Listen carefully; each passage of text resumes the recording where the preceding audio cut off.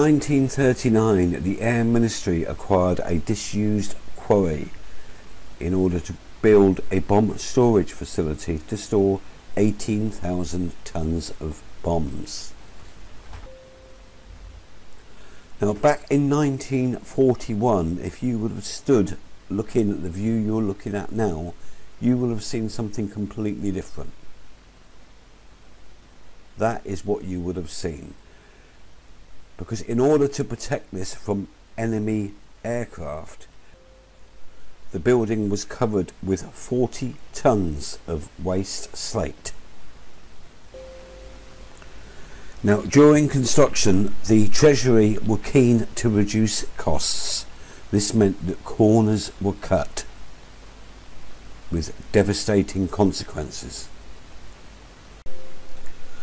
On January 25th, 1942, a train of 27 wagons was unloading its cargo of bombs when 2/3 of the structure collapsed, burying over 14,000 tons of bombs.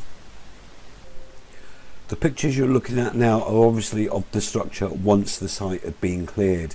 You can see where the roof would have been attached to the top of the walls there, and if you look at what remains of the structure, then that is what this area of, which is now effectively wasteland, would have been like.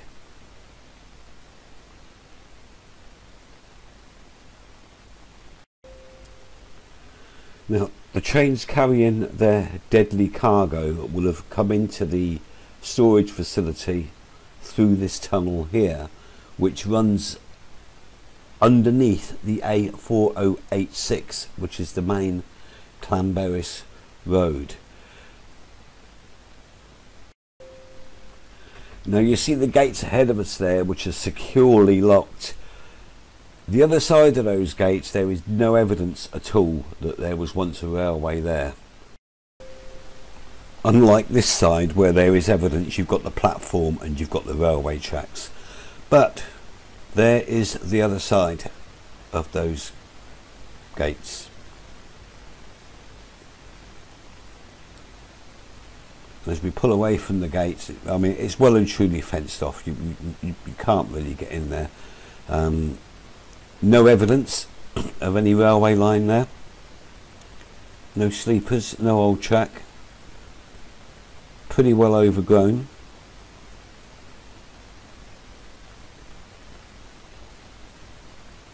And this is actually, there's actually an industrial estate here now. Nothing to suggest that this was once a busy railway siding and main railway line. That you're looking at now is now a cycle track, but that was the main railway line. And further down, there's a railway tunnel that the trains used to pass through.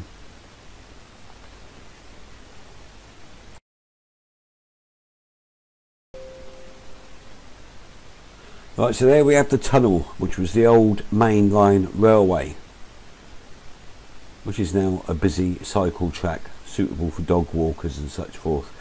But back to the bomb store, there was also another tunnel there, which is for a narrow gauge railway, which also runs underneath the main A4086 Llanberis Road.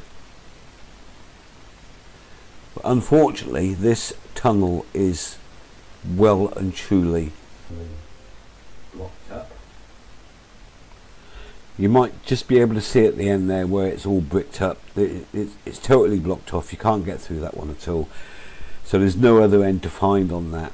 But at the end,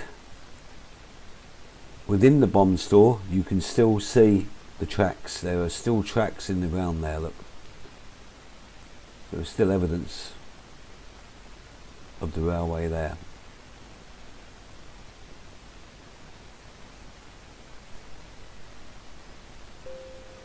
Okay, so now let's move inside the building and see if we can get a sense of what it used to be like to work in such a building like this.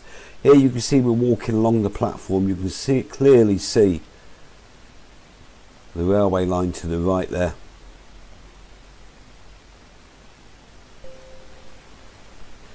Now if you look across the platform there at the stairs the other side, I would imagine that is where the offices were. If you can look down the platform here, you can see the length of the platform, so the train will obviously have come in there with its cargo.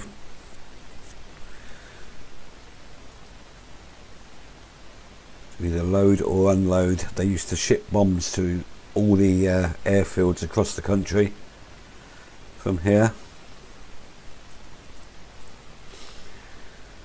Now up the stairs here, I would imagine this would have been the office area where all the paperwork was done for loads coming in and out.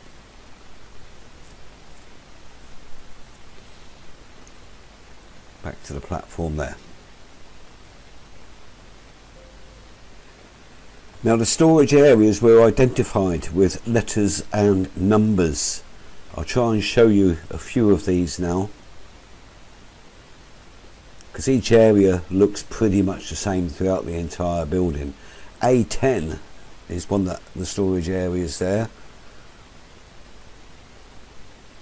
And there's the office areas up the stairs there. So A10 looks like it would have been the main loading and unloading area. Now if we head back into the main part of the storage area,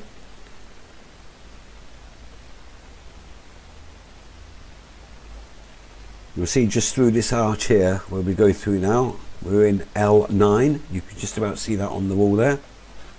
And to the left is storage area L10.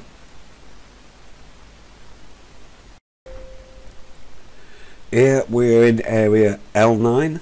You can see on the wall there. Through the arch we are in K9. Nothing to do with dogs.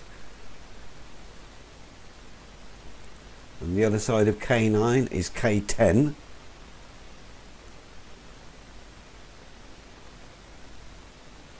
Through the next arch is J9.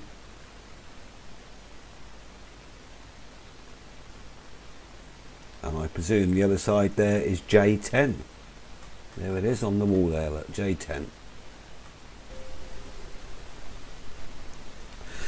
But let's go back down to the ground floor area for a moment. The building was serviced with some enormous lifts. Going to go and take a look at one of the lifts now. This is area C7.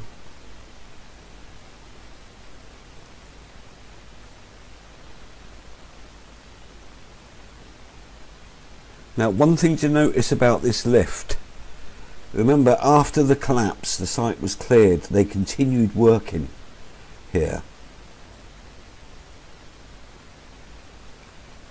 Note the wall that is bricked up there.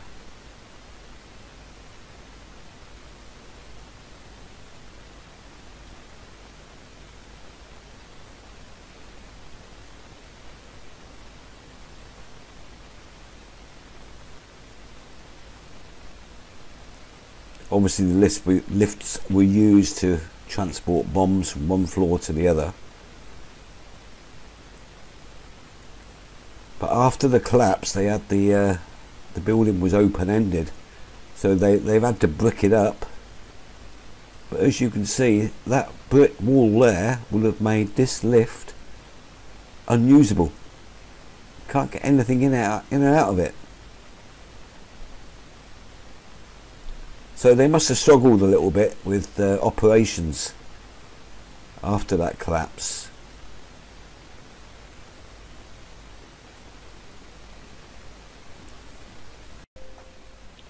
Now the storage facility remained in use after the war, but all functional stock was removed by March of 1955 and the depot closed in July 1956.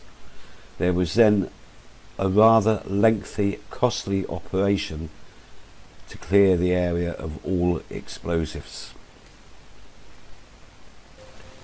Right, now I'm unable to find any information. I've done research and I can't give you any details, I'm afraid, but it was decided some years later that they would build an industrial estate around the area of the bomb store, and they spent an awful lot of money putting in this infrastructure of road and footpaths to service the industrial area, and then it was scrapped.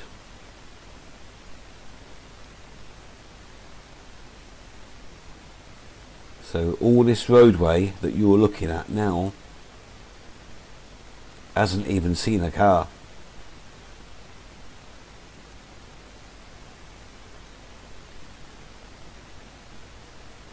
And there's an awful lot of it. Footpaths as well.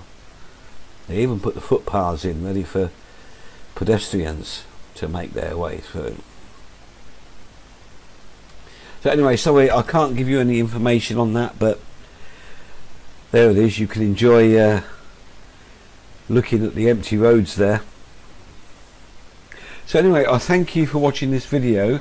I am going to leave you with some clips from inside the bomb store, and I hope you found this video interesting and informative.